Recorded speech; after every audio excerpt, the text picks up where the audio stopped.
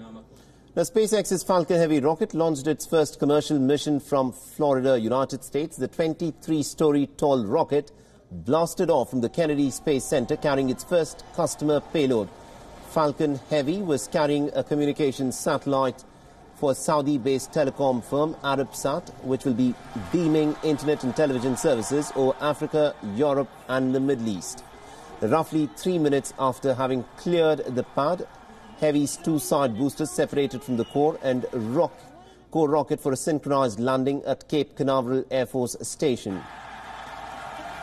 But the middle booster, after pushing the payload into space, returned nearly about 10 minutes later. With this, the private sector space race continues to get really interesting from here, as SpaceX adds another feather to its cap.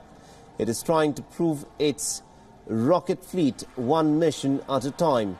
Elon Musk's company aims to clinch a third of all coveted military contracts worth billions of dollars, and it is racing against Boeing's Lockheed venture called United Launch Alliance and Amazon founder Jeff Bezos' space startup Blue Origin.